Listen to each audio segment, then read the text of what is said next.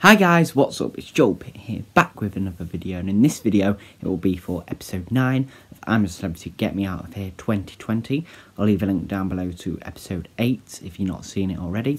So without further ado, let's get on with it. So the mood was not the same this time in camp on this episode.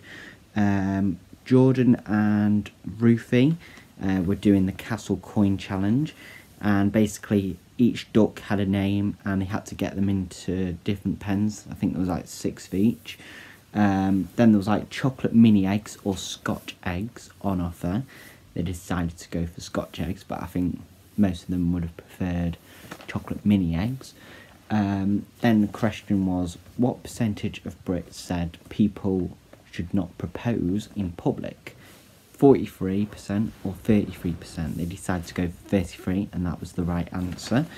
Then when they brought the Scotch eggs, he would have preferred chocolate, but the eggs would have been small, I think. But at least there would have been many. The Scotch eggs were tiny. We had the next trial called The Cruel Jewels.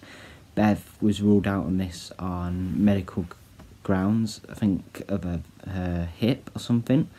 They were all talking about first kisses, and then Jordan said to someone, I bet Shane Ritchie uses his tongue. Then there was other things like someone burping in your mouth, AJ and all braces, the youth room, Vernon's in upper 6, and then Giovanna kissing one of her mate's boyfriends. Jessica, AJ and Giovanna were doing the Charleston before the trial. Nothing can be worse than yesterday, said Jessica. Really, Deck? So yeah, it was AJ and Jessica. I can't remember the name of the trial, but it was pitch black.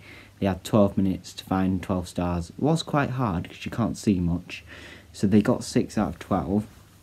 Vernon was saying, don't leave me hanging, but it's fine. Hair was for dinner, and then we found out it was between Shane and AJ doing the next trial, and Shane was doing the next trial, The Cruel Jewels.